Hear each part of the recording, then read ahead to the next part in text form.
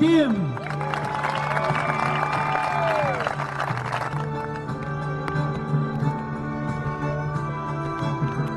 It's amazing. This feeling's like, I can't explain it in words. I woke up a bit nervous, and then so I woke up half an hour before my alarm, which I never do, and yeah, I was just nervous because I'd be like, oh, what would it feel like to win the first Aussie gold? So yeah, I did dream about it technically, yeah. I think my mentality was really strong today. I told my coach Stacey this morning, saying my only goal today is to stay in the present, one shot at a time, and that really helped me all throughout the 18 holes. So I think that really helped it. Yeah.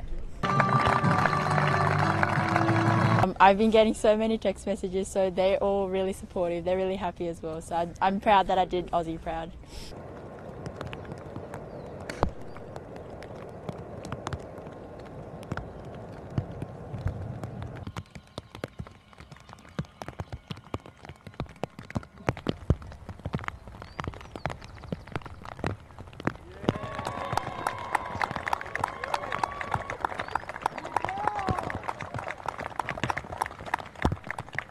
Karl Vilips.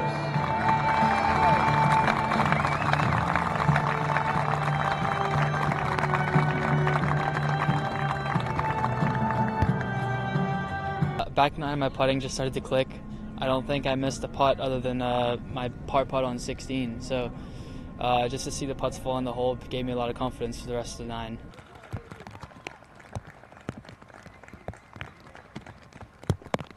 I knew it was going to be a tough fight between a few of the guys that are highly respected amongst the junior golfers. So I knew my chances were high as long as I putted or played pretty well.